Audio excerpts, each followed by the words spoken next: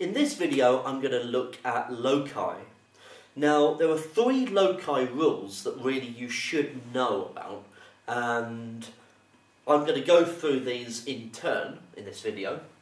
So the first one is known as the locus of a point. So loci, spelt L-O-C-I, is the plural of locus, L-O-C-U-S.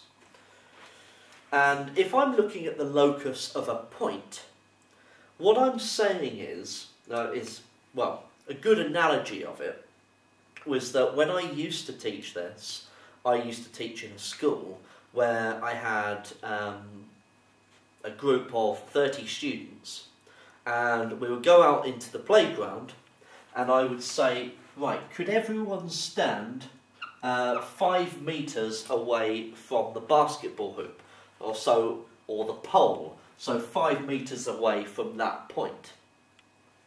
So when they did that, and they all had to be exactly 5 metres away, what would happen is that the 30 of them would construct themselves in a circle around that point.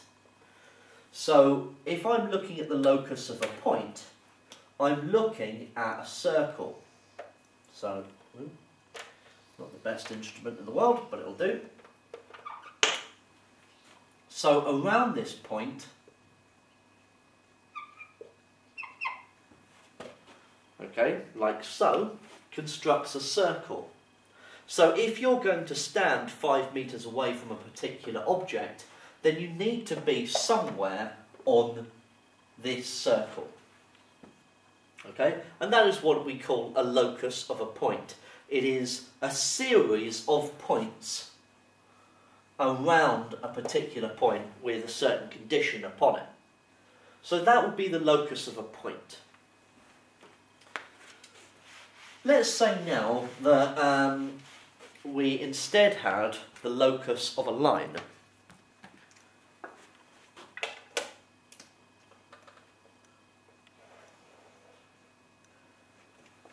So let's say, with this analogy, let's say that this is a fence, and I have tied a sheep to the fence, and the actual tie on the actual fence can roam up and down the fence. Okay, so it can be moved. And so the sheep can drag itself along either end of this fence. So, for example, the sheep might be a case where it is here. Now this is going to be my very awful illustration of the sheep.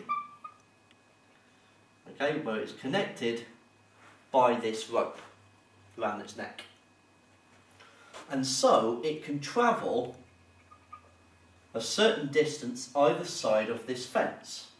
Now there's nothing on the other side of the fence, so it can actually move all the way around it. And so it can go all the way round on both ends in a semicircle.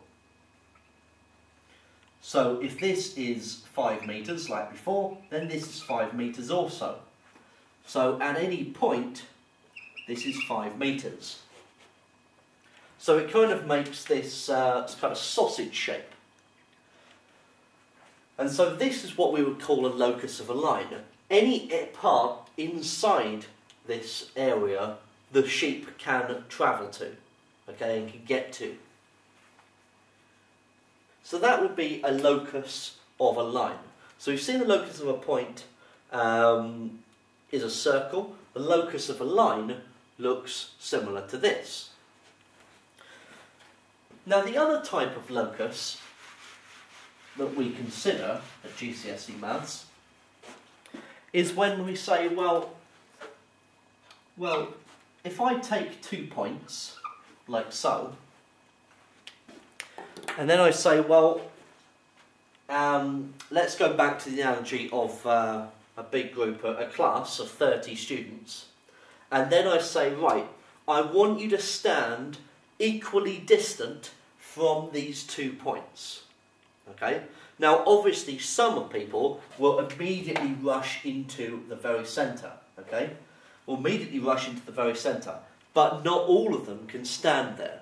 And so they start to spread themselves out. And it turns out that they start to spread themselves out on a line. Now, the way to actually draw this is using a pair of compasses, okay? This is my whiteboard version. Now, the way to do it, putting your sharp end of the point on the first point and making an arc with pencil. Okay, do it there and down there, keeping the same distance, and keeping the same distance with your compasses on this end as well.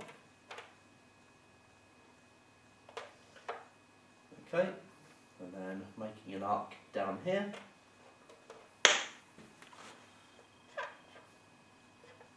We draw those crosses in. So as long as you've made sure that the compasses haven't changed in size,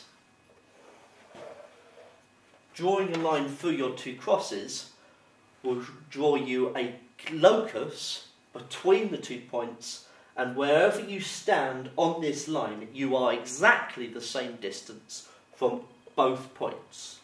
Okay? So that's how you would do it. So, with the locus of a point, the locus of a line, and the locus between 2 points, this is how we do it. It's usually with a pair of compasses to help you, because ultimately it's either going to be a circle, or it's going to be a rectangle with semicircles on the end, or it's going to be a case where you need to do a bit of construction.